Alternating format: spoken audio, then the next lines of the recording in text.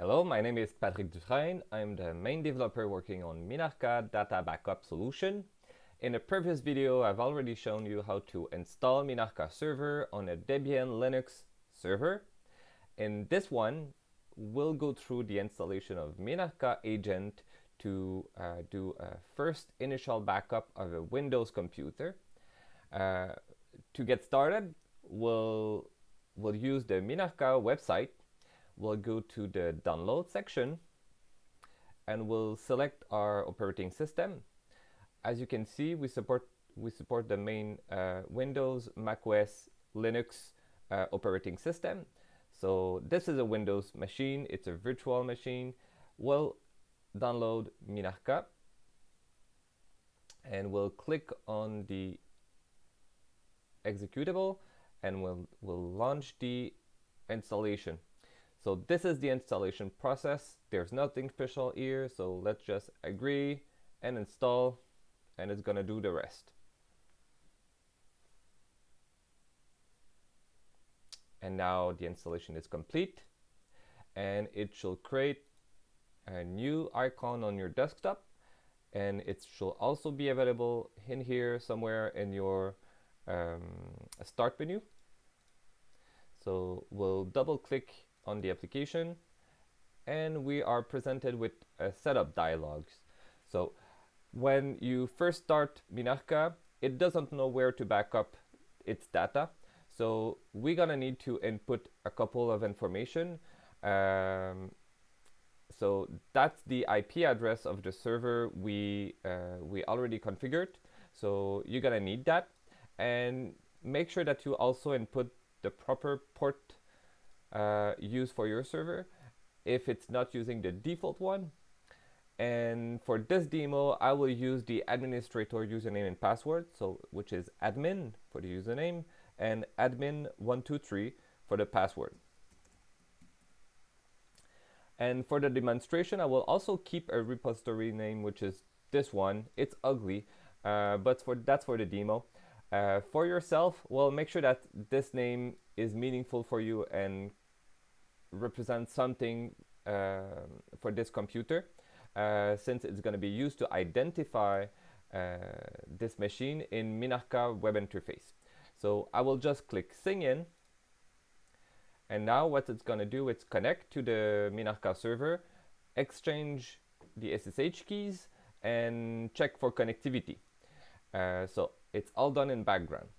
So now Minarca is now ready to do the first backup, but before that we'll go through the various options available.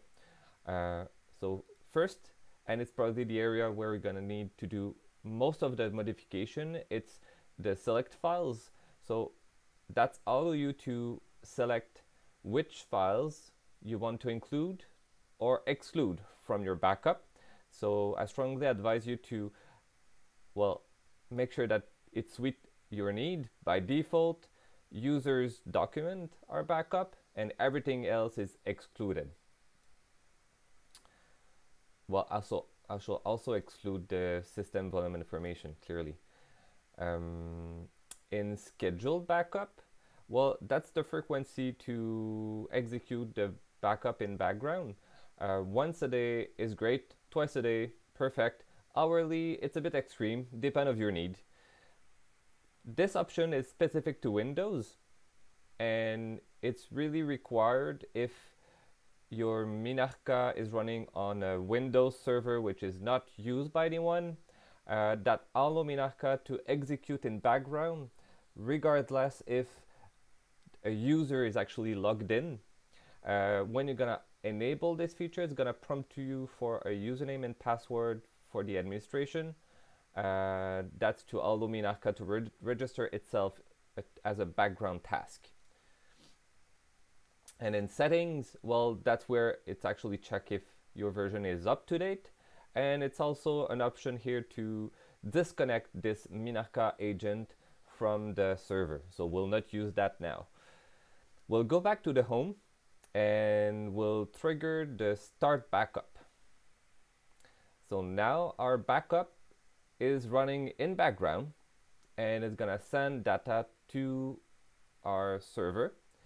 There's a useful link here to quickly jump to your machine.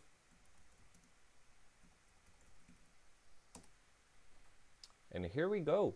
So this is our computer that we just back up. That's the C drive. And now I can browse the document which got backed up by Minarca agent. And I think the initial, no, it's not yet completed. If I go back to repository, so as you can see, the initial backup is still in progress. It might take a while. It's really depend of your network connectivity and the amount of data that need to be backed up.